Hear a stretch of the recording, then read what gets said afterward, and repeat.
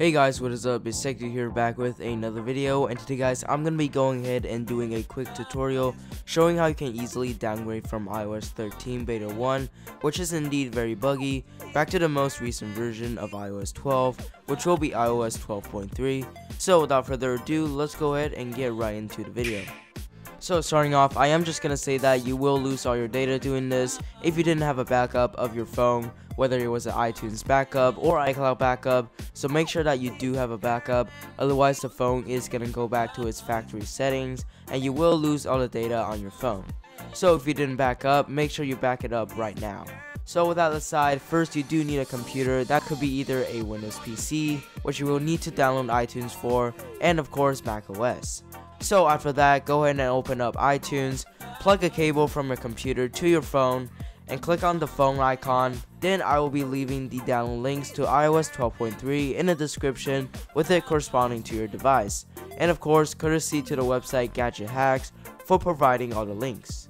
So after you reach your website, simply click on your device and wait for the download. After that, make sure to turn off the Find My feature before continuing.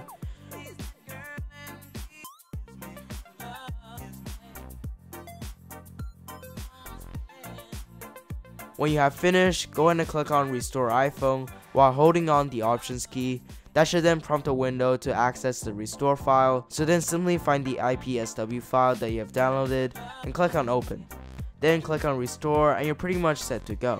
However, if you have yours backed up in iTunes, make sure on your computer to select Restore iPhone. And if you have yours backed up in the cloud, then you can safely unplug and restore your device from there.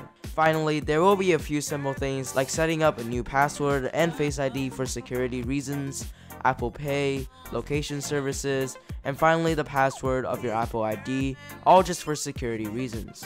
And after that, your phone should be just like it was before. So there you go guys, hope you did find this video helpful. If you did, make sure to leave a like. In my upcoming videos, I will also be doing a bunch of iOS 13 beta updates and just a bunch of other iOS 13 videos in general. Also, in my next video, I will also be showing you guys how to get iOS 13 without a developer's account. So if you're excited for all that, make sure to stay tuned for those videos and subscribe so you can get all the notifications. Again, thank you guys so much for watching, and I'll see you guys all in the next video.